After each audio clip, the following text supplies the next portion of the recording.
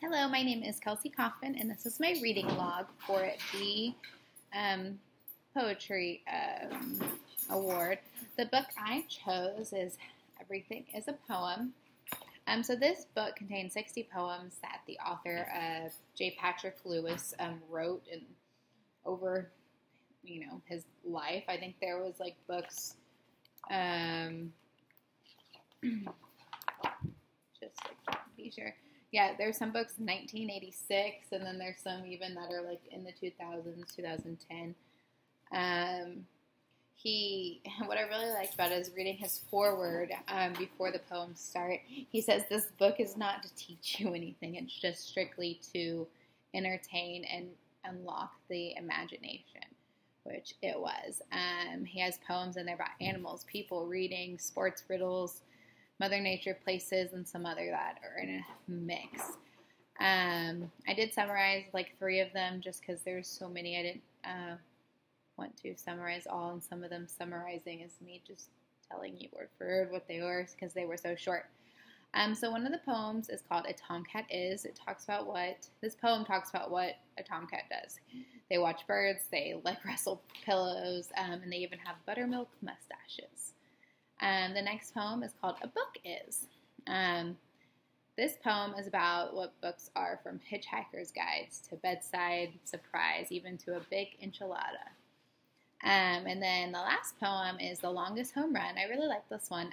It talked about basically what the longest home run was longer than. It was longer than 2 Goodyear blimps, 5 Douglas firs, 9 Great Sphinxes, and even there was other stuff that it was greater than as well.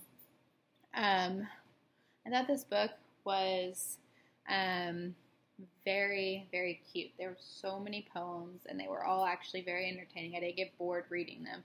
I liked reading what the author had to say about them and kind of what he thought about, that idea. The one thought that kept going through my head was, where does he come up with these ideas? Some of them I was like, how did you think of this? Why did you want to write a poem about this? But I thought it was really, really cool that they combined all his, best poems and put them into this one book. And the best part, I still think, is that this book is for entertaining purpose. It is to unlock your imagination. You use your imagination to think about these poems and kind of think about what he's talking about.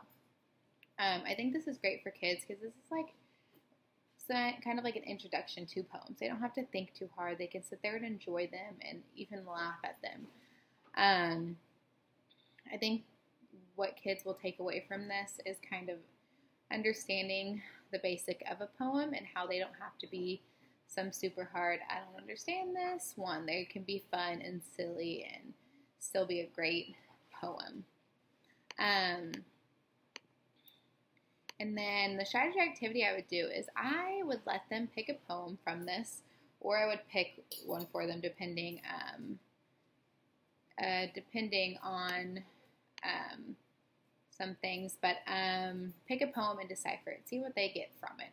I know some of these are a little easy, so they could decipher it pretty easily. That's why maybe I would pick one for them to see kind of what they think about it. And then I would ask them to pick a topic of their own and write a poem, see what they know.